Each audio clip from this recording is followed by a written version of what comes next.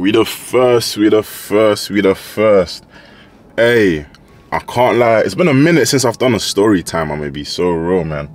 But it's because nothing crazy's been happening in my life, you feel me? But I'm back with another story time, you feel me? But this story time is crazy, you feel me? In this story time, I'm gonna be explaining to you how I got scammed of my first ever car, like my actual first ever car, yeah, that you guys don't even know about.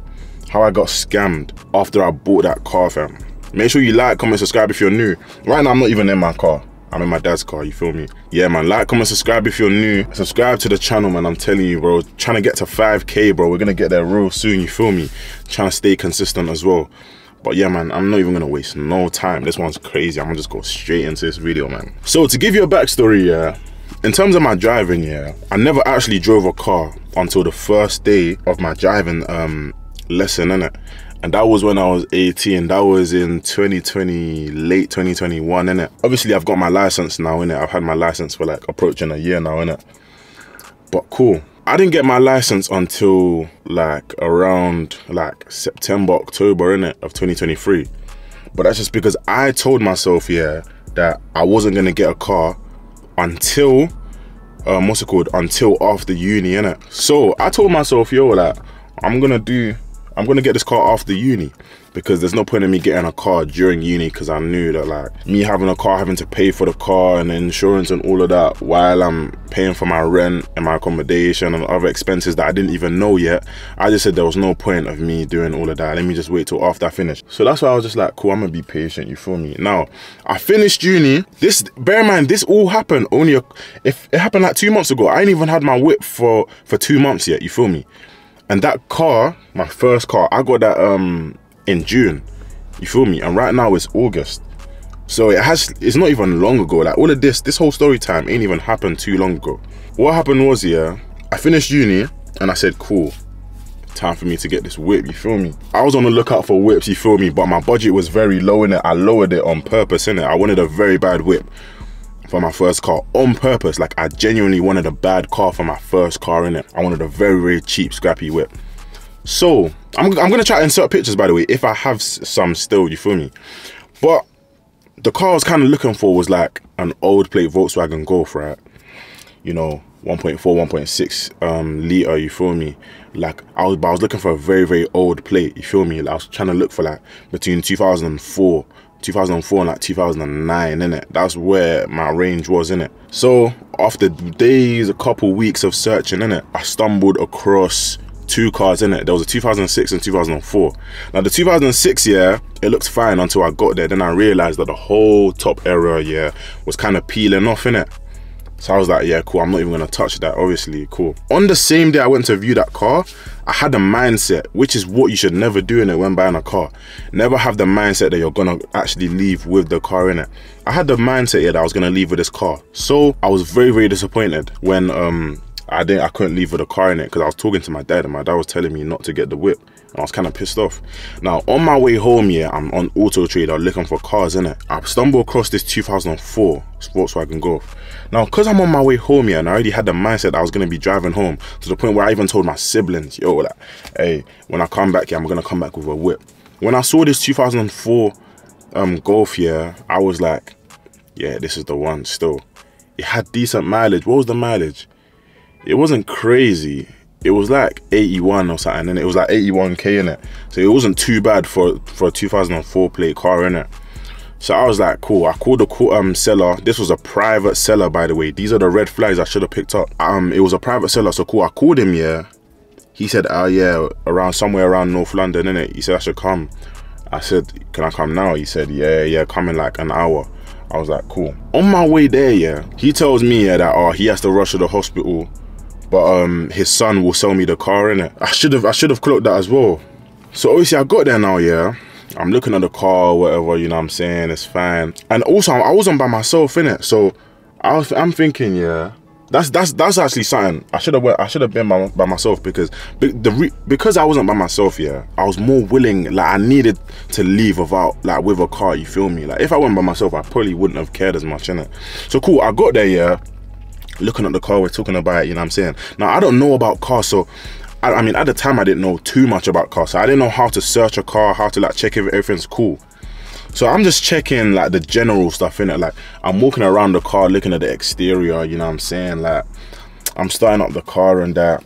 Now, these are a couple issues with the car that I brushed and still ended up buying it. When you turn on the engine, like when you turn on the car, after you turn it back off, the engine fan would stay on for like a good 10 minutes after. Now, they told me that that was like normal, innit? And it's like an old car, so you have like, you know what I'm saying? And I actually believed it, innit? So cool. After that, yeah, I still brushed it, innit?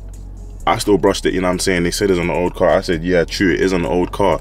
So it would make sense, right? The interior was fine. I can't lie. Like, obviously, it's a 2004 car in it. So obviously, you got to put the key in and turn it and everything. Everything on the exterior was calm, innit? It was not. Exterior was fine. The interior was fine as well, innit? Obviously, it just smelled like tobacco, innit? Obviously, that's because the old previous owner was obviously smoking in the car and that, innit? But that wasn't an issue. It was just a fan noise, innit? I'm trying to remember if there was any issues, innit? But at that moment in time, it was just a fan noise. Went for a test drive, innit? But I didn't even drive the car, innit? It was the son that drove it. Now, obviously he drove it, all of that. It was driving fine, innit? It was driving fine. I wasn't even tripping too much. Now, because I had the mindset that I really wanted this car, I can't lie, I was kind of catting for it, man. I was just like, yo, let's do this, you know what I'm saying? Like, I like it, you know what I'm saying, straight off the bat. Now, gets to negotiating.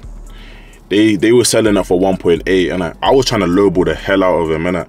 So I was like, you know what I'm saying? I tried to, like, you know what I'm saying, talk about the year and the mileage. I tried saying, you know, I can't do nothing more than 1.2.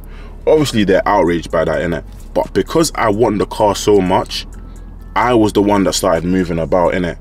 Long story short, we ended up agreeing on 1.6, innit? But I was still in contact with the man, the actual seller, yeah, on the phone, innit? Because it was his dad, innit? So, what's it called? I was talking to him through his son, innit? I only just scraped 1.6, innit? He even said, yo, like, you know, let's do 1.6, but after you pay, don't like contact me again. I don't know why I didn't clock that as well, bro. But I still sent the money. Cool. Now I've left, innit? I've left the car. I mean, I've left the area now. I'm driving back. It's driving fine, you know what I'm saying? It's driving fine. I need to go put some petty in it. I forgot how much I put in it, like maybe like 40 or something in it. I put something in it. But yeah, so I'm driving, everything's fine, you feel me? It's all cool. Now, please note, as I'm driving the car, the engine fan is still on. It's turning on and it's turning off, innit? It's like staying on for like 30 seconds and then turning off for like 5-10 seconds and it's turning back on. So the engine fan is just turning on and off, even in traffic, even as I'm just naturally driving. So the car is sounding louder than usual, innit? I went to drop shorty at crib, innit? Cool. On my way home, yeah, it's like dark, innit? I'm driving around like Houston sides, innit? I'm driving. Now, I'm in normal traffic, you know what I'm saying, driving probably 25-30 miles an hour. Now, my foot's on the accelerator, as you do when you're driving at constant speed. Randomly, it feels like the car just loses power, innit? Like my foot is on the accelerator, but it just lets off, innit? And I'm trying to push it, yeah, to gain more speed, innit? Because the traffic's kind of easing up. Now the car's just revving. So now the car's just rolling at this constant speed it's rolling at, yeah. But I'm trying to pick up more speed, innit, by putting my foot down on the accelerator. The car's just revving. It's revving. So I take it off, yeah, put it back again, it's revving again. I take it off, then I put it back on, and now it's driving fine again. I thought maybe I'm tweaking, innit? Maybe my foot, you know what I'm saying? I got big feet, innit? Maybe I put my foot on the brake or something at the same time. That's why it's revving. Make it home, whatever. Now, that's cool. Show my parents all of that. They're like, cool. It's like a cut 1 or 2 days later. I'm sorting out my insurance for the car, innit? I put the insurance on the car. It's meant to start on a Saturday, innit? It's like Thursday or something. I don't drive the car till Saturday, on the very first day that my insurance starts. So I'm going out. I leave the crib, yeah. Tell me why. I put the key in the car. I turn it. The engine's sputtering. I'm thinking, okay, maybe that was me, innit? Maybe I didn't turn it properly. So I turn it off. I turn it again. It's not working. So I turn it off again. I turn it for the third time and it works. I'm like, oh, you know what I'm saying? Maybe I'm tweaking, innit? Maybe I just wasn't turning it properly, innit? Cool. So I turned down my road, innit? And I'm still on the side road, innit? So I'm just driving up. Now I'm about to get to the main road, but something's like, bro, it doesn't feel right, innit? I'm like, why didn't the car just turn, you know, saying first time, innit? I turn it. I mean, no, I don't turn it. I park up on the side road, innit? I'm like, cool, before I actually get onto this main road and there's any issues, let me just park up, turn the car off, and turn it back on. So I park up, innit? And I turn it off.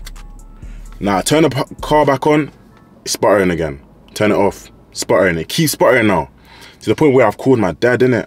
Because it's coming up that there's like the battery, something wrong with the battery. So I call my dad pulls up on me to jump start my car, innit? Jump start's not working. I'm thinking, yo, what the hell's going on?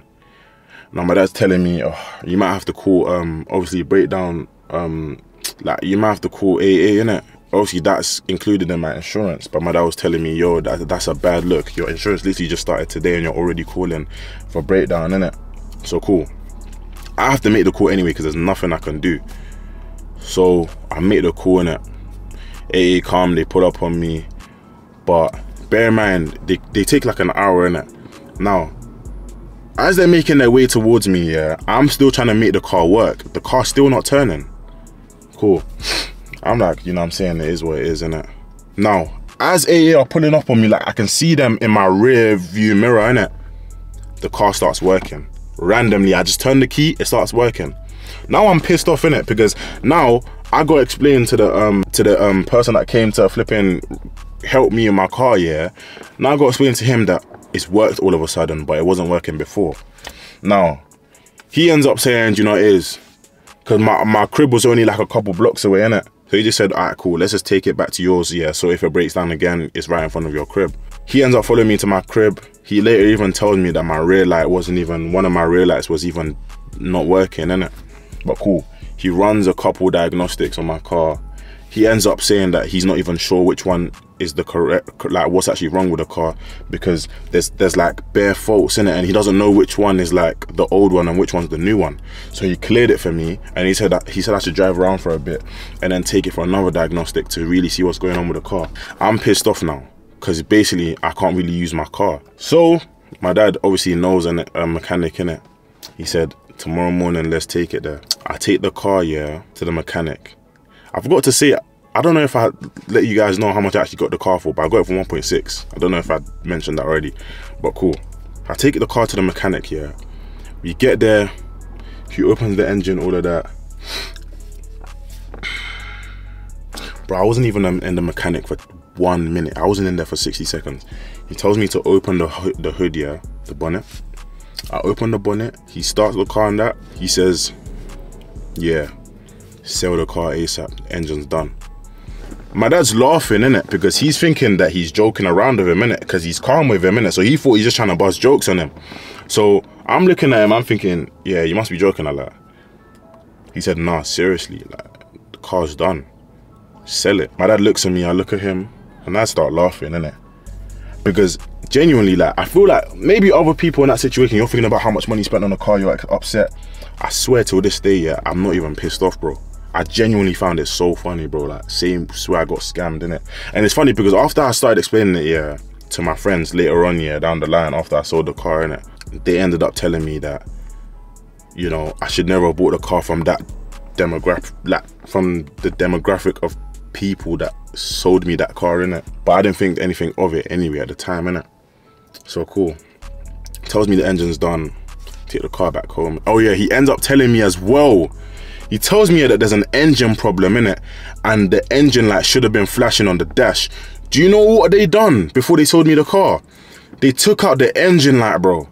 They took out the engine light off the dash, yeah, so that the engine light wouldn't flash. And these are the stuff that I would not have clocked. I did not clock, and I probably was in no space to even clock that. You feel me? But anyway, cool. I take the car back home. Now I'm pissed off. I'm trying to get the car off my hands as soon as possible, bro. I just got scammed. But I'm not pissed off about it, but I got scammed. So now I'm trying to let the car go. Anyway, I put the car up, you know, I ended up selling it, you know what I'm saying? I got scammed in it, so I had to scam someone else, you feel me? I ended up taking like a 2 bill loss on it. So I bought it for 1.6, I ended up selling it for 1.4, innit? I was genuinely so annoyed because I thought that was gonna be like my come up car, you know what I'm saying? It was a 2004 Volkswagen Golf. It did not look it looked clean. I got the car washed. I got a full tank of petrol in it before I even sold it as well, because I thought, yeah, this is my car, I'm ready. But yeah, after selling it, I sat down in my room. I was like, yeah, can't lie, maybe this scrappy first car thing ain't for me, innit? I just said, yeah, maybe I shouldn't be as humble as I was trying to be, innit? Because clearly I'm gonna just get scammed. And I'm never, ever, ever gonna buy a car from a private seller again. I just can't be asked for that hassle, you feel me? I know that, what's it called? I know that dealerships can scam as well, but at least dealerships, you know where they're located. These people even met me on a road that wasn't even their house, obviously. So these are the things I should have picked up, innit? But yeah, that's what led me to picking up my Ford Focus, innit? I just said, yeah, I'm not gonna be crazy humble. I'm not gonna get the worst car ever. I'm gonna just get like a better car. It's not gonna be it's not gonna be a good car. It's a nice Ford Focus, reliable. It's a good engine, 1.6. It's very nice, you feel me? So that's what led me to having the car that I had today, man. To this day, I remember calling the people that sold me the car afterwards. I said, yo, you lot scammed me, bro. This, that, and the third. He's telling me, oh, like the money's gone, man. Sorry. Bro, I called the main man, the man that actually put the car up on Auto Trader. As soon as I called him, yeah, I said, you scammed me, all of that. He said he doesn't know what he's talking about. He's never had that car before. He ended the call on me. I called his son, because his son was a bit more calm. He's like, oh yeah, I'm gonna talk to my dad, this and that. I'm gonna get him to call you. And they ended up not calling me back, but I didn't even try to contact them again, and I can't lie. I just said, you know what it is.